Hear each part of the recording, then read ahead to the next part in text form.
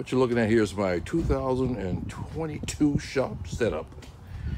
I got a bunch of stuff that I got to get rid of that I don't need, but I will. Some of the stuff I'll keep for parts from my other pieces of equipment. You know, a lot of people, I guess, may say this is a little junky, but it won't be for long. Like I say, I'm getting it together. It's looking a whole lot better than it did just a little while ago before a friend of mine got it all taken out and put back in. Like I say, it's coming together. I got a few things to add, a lot of things to take away.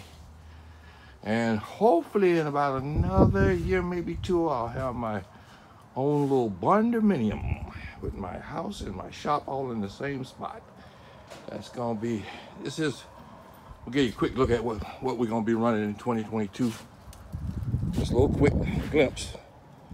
That's all you're getting. I'll do a whole tour of it later on and tell you what I got and